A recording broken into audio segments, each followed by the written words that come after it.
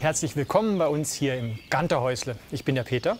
Und ich bin die Valeria. Und wir wohnen in diesem 300 Jahre alten Forsthaus mitten im Wald. Kommt rein.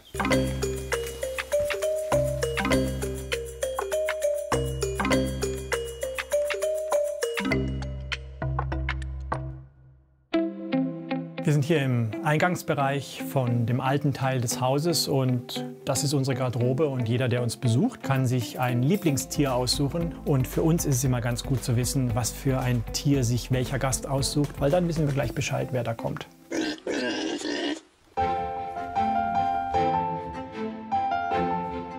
Wir sind hier in einem 300 Jahre alten Haus auf 1000 Meter Höhe, mitten im Wald, ganz alleine gelegen. Das ist ein altes staatliches Forsthaus, was wir vor 4 Jahren gekauft haben, seit 3 Jahren renovieren und seit 1,5 Jahren wohnen wir hier. Das Haus hat in der Region eine ziemlich große Bekanntheit und auch ein bisschen eine Beliebtheit, weil es halt so eine spektakuläre Lage hat mit dieser Aussicht ins Tal. Und wir werden oft darauf angesprochen, wer wir sind, der wir jetzt hier wohnen und was das Haus gekostet hat und den genauen Preis, das ist schwer zu benennen. Aber ich kann eins sagen, also der Kaufpreis, das war gerade mal so ein Zehntel von dem, was wir insgesamt hier in das Haus durch die Sanierungsarbeiten investiert haben. Das Haus hat unser Leben ordentlich auf den Kopf gestellt. Der Peter hatte vorher in Konstanz gewohnt, ich habe ein Opernhaus geleitet und jetzt machen wir dieses Experiment und lassen uns auf unsere Reise mit dem Haus ein. Genau, früher hatten wir Freunde und Mitarbeiter, jetzt haben wir Bäume. Als wir das Haus vor 4 Jahren gekauft haben, war es in einem ganz liederlichen Zustand, praktisch kurz vor dem Verfall. In den Zwischenwänden haben Marder gewohnt und nicht nur gewohnt, sondern die sind da auch auf Toilette gegangen und das hat man extrem gerochen. Und wir haben hier praktisch alles rausgerissen, was man nur rausreißen konnte und durfte. Es ist ja ein Haus unter Denkmalschutz, um die Substanz zu erhalten und es wieder wohnlich zu machen. Und am Ende ist es ein riesiges Haus geworden, was jetzt auch unser Lebensmittelpunkt ist.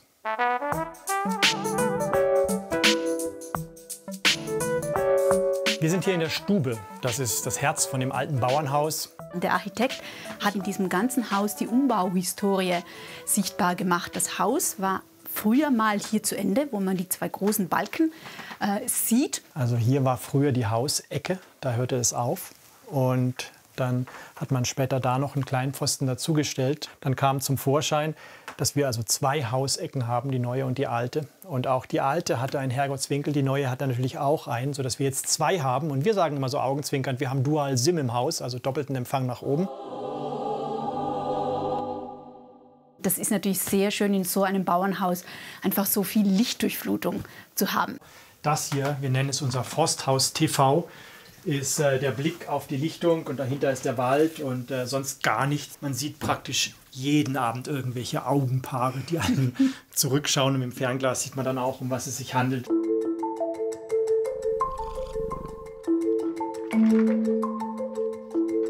Dann gehen wir jetzt vor in der Stube in das Esszimmer.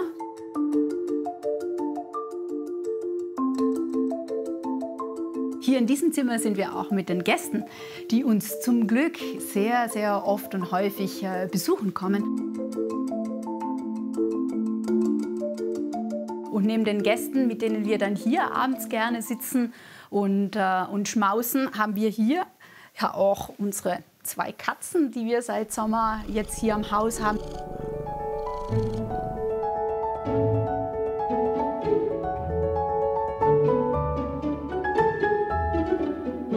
Also wir kommen jetzt vom Esszimmer aus der Stube ins Esszimmer in die Küche.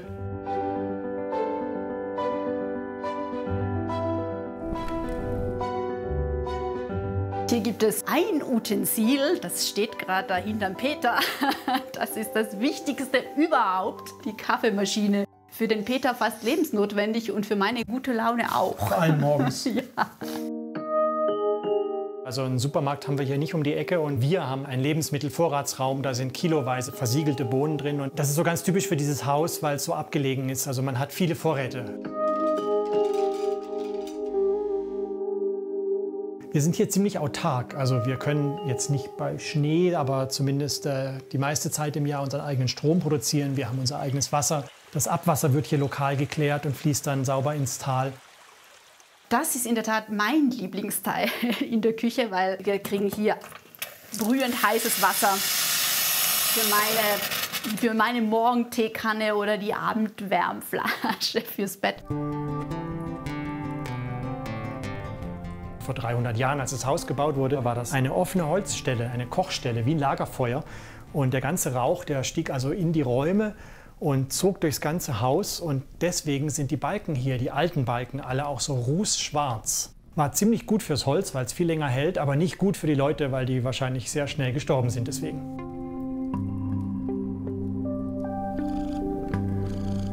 Von der Küche gehen wir jetzt durch den Flur in den ehemaligen Kuhstall. Das ist unser Meditationsraum geworden. Und ich würde auch sagen, einer unserer wirklichen Lieblingsräume hier.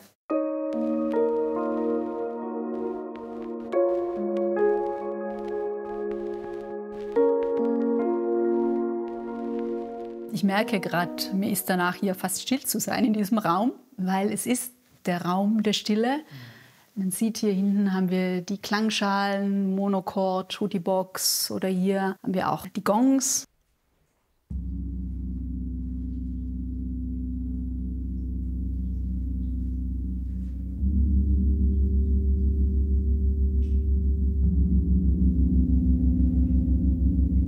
Wir haben beide vorher in Städten gewohnt und in den Städten ist immer irgendwas zu tun. Wir hatten immer beruflich Stress und Termine.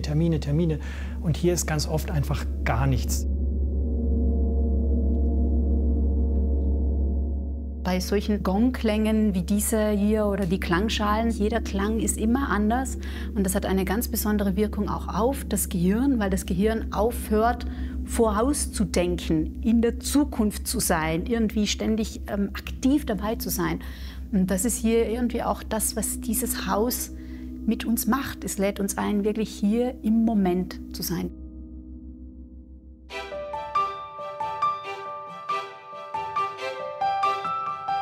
Als ich das allererste Treffen hatte mit dem Architekten, da hat er einen ganz prophetischen Satz zu mir gesagt, nämlich: Herr Eich, wissen Sie was? Dieses Haus, das ist 300 Jahre alt. Das Haus, wenn wir es umbauen, wird noch mal 300 Jahre weiter stehen. Das macht 600 Jahre. Sie sind nur so ein kleiner Teil da drin. Und dieses Verhältnis, das müssen wir klar kriegen.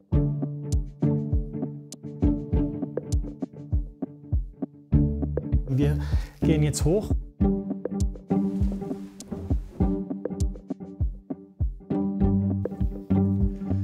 Also an dieser relativ unspektakulären Stelle von dem Haus, diesem Flur und Eingang, dem Treppenhaus, da ist ein Stein, der für mich extrem wichtig ist.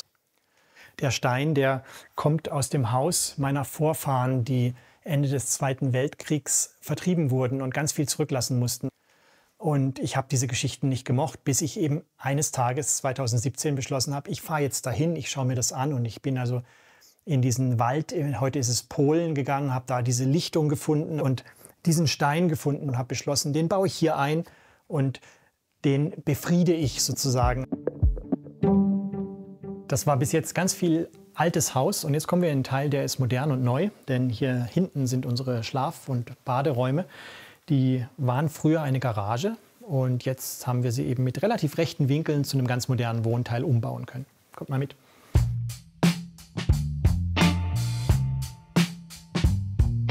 Hier ist unser Schlafzimmer. Man sieht, es ist hier noch praktisch alles leer oder vieles leer, weil wir eben noch nicht so lange hier drin wohnen. Allerdings, mein Teddybär hat hier schon seinen Platz gefunden. Der begleitet mich wirklich seit ich glaube, 2 oder 3 Monate alt bin. Hier haben wir ein paar gute Geister. Wenn man aus dem Bett aussteigt, dann ist das hier also wie so ein kleines Gesicht von einem Kobold, was einem die Zunge rausstreckt. Wahrscheinlich war der da morgens mal und ich habe ihn aus Versehen plattgetreten. Also wie auch immer, wir haben ihn gern und freuen uns jedes Mal, wenn wir ihn sehen morgens. Hier einmal der begehbare Kleiderschrank. Der trennt das Schlafzimmer vom Badezimmer.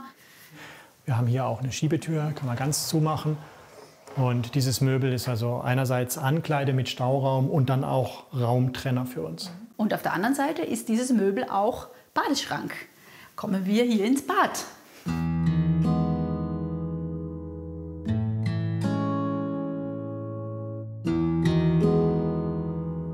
Es ist uns ganz wichtig, dass man auch beim Duschen gute Gespräche führen kann. Deshalb haben wir alle Badezimmer im ganzen Haus immer mit einer Doppeldusche ausgestattet und so. Auch hier kann man also munter plaudern, sich morgens benässen und wach werden.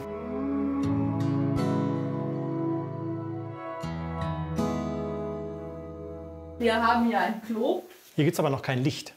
Mit Fernbedienung.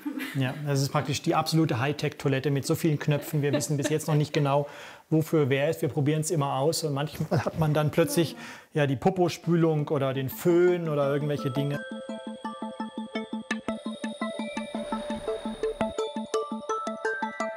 Das war also das Bad und unser Schlafzimmer und jetzt gehen wir weiter. Von hier geht es in 2 Teile. Einmal geradeaus zu den 3 Gästezimmern, die wir haben, und einmal dann hingegen nach oben.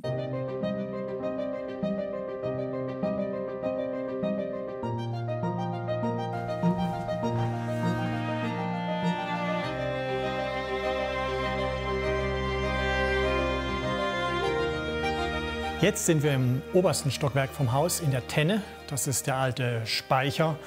Und hier draußen ist der Eingang, wo früher das alte Tennentor war. Was man hier sieht, rechts und links, diese halbhohen Wände, das ist die sogenannte Fahr. Der Bereich, wo das Fuhrwerk reingefahren wurde. Man muss sich vorstellen, auf Pferden, an Pferden mit großen Wagen. Dann ist hier oben die Ladefläche. Und dann konnte man hier ganz einfach abladen nach links und rechts. Das, die Ernte, das Heu, das Holz, was immer man ins Haus gebracht hat. Wo wir hier jetzt stehen, da wollen wir in der Zukunft eine Schaukel haben. Also ein bisschen sieht man es schon hier. Das ist der Prototyp.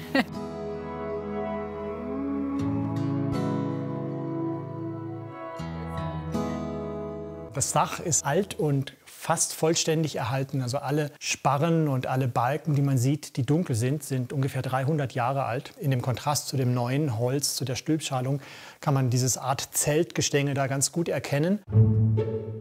Die großen Fensterscheiben, die sind so Lamellenfenster, die man öffnen kann. Die sind außenhautbündig, das heißt, die schließen wirklich plan ab mit den Schindeln. Und das war eine der Auflagen vom Denkmalamt, dass wenn wir hier Fenster reinbauen wollen, dann müssen es genau solche Fenster sein. Außen sind Schindeln, so wie ganz früher. Und in der Zwischenwand zwischen dem inneren Dach und dem äußeren Dach ist die Isolierung, sodass das jetzt auch ein warmer und ganz stiller Wohnraum geworden ist.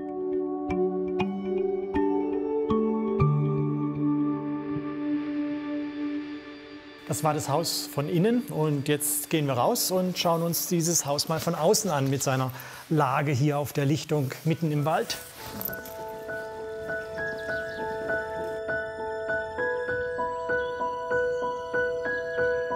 Zu jedem ordentlichen Hof gehört auch ein Weiher. Früher für die Wasserversorgung und jetzt vor allem auch, um als Löschwasser zu dienen, falls es doch irgendwo mal brennen sollte. Der wurde also angelegt, als wir das Haus sanieren wollten. Das war auch Voraussetzung für die Baugenehmigung, hier mindestens 200 Kubikmeter Wasser vorrätig zu haben. Im Sommer gibt es praktisch keinen Abend ohne Lagerfeuer und Blick ins Tal, wo dann wirklich genau da hinten die Sonne untergeht. Und die Magie von dem Platz hat schon ganz viel auch mit der Lage und dieser Aussicht hier zu tun. Mhm. Und auch mit dem Blick nach oben. Also auch hier ist natürlich die Sternennächte, die sind ein wahres Geschenk. Und ja, im August natürlich die Sternenschnuppen. Also es gibt es überhaupt keine Lichtverschmutzung, kein Fremdlicht. Wir sind auf 1000 Meter, also auch relativ klare Luft. Und da ist die Milchstraße wirklich immer satt zu sehen. Das ist schon wirklich schön. Ja. Schon die Zufahrt hierher ist quasi therapeutisch, weil man halt durch diese kleinsten Gassen durch den Wald fahren muss, über Feldwege, um hierher zu kommen. Hier zu wohnen ist also ein Privileg und auch eine Aufgabe und wir freuen uns auf beides. Wir werden ein Teil, eine Episode in der Geschichte dieses Hauses sein und ich würde eher vermuten, wenn wir mal ein gewisses Alter erreicht haben, dann werden andere Menschen in diesem Haus weiter wohnen. Also das Haus ist nicht einfach nur für uns jetzt umgebaut, sondern ist auch fit gemacht worden für die nächsten 200, 300 Jahre.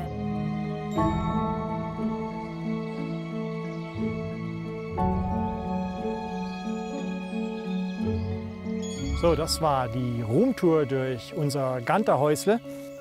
Ja, und wenn ihr noch andere spannende Häuser entdecken wollt, dann könnt ihr das hier machen bei diesen Videos und den Kanal abonnieren. Und wir gehen jetzt wieder rein ins Warme. Tschüss. Tschüss.